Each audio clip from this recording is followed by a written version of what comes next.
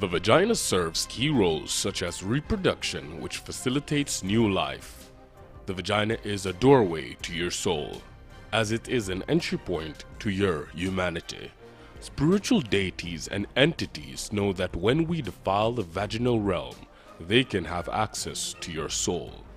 If misused or done for evil, demonic entities can be facilitated in the womb and also be used to sow seeds of evil, which can cause spiritual curses, blockages, and even infectious diseases such as yeast infections, cancers, foul odors, etc.